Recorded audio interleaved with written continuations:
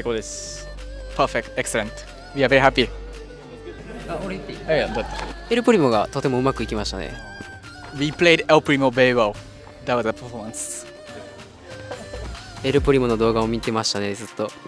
He was watching El Primo videos and practicing mind training. 余裕でした。Easy. もっと言い方ないの？なんすかね。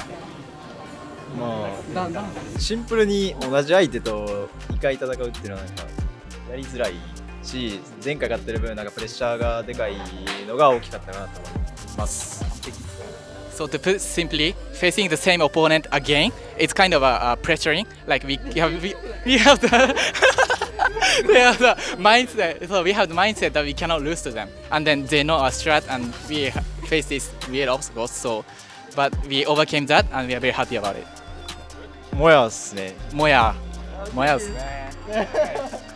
やっぱエルプリモね、もうクラッチしたところですね。His clutch is El Primo best. どうだ削り切れるか。残り142。いけるか。いけーい。下でアニメが削ってる。さあどうだったらジェシーのカセットも残っている。うわー削り切った。やっぱ自信あってで、まあ1回は出したかったって感じですね。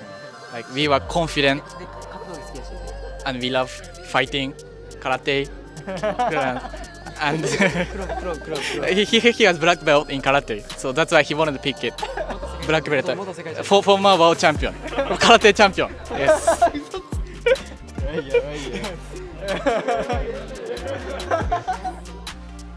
も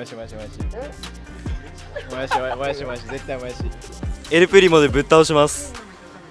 He will beat you in El Primo, and after that finals, let's face in the actual Karate World Championship again after the brawl. まあいつも応援してくれてる人全員に感謝したいです。We all feel the same, and it is he feel very thankful to people, family, friends, fans, and everyone who have supported us so far.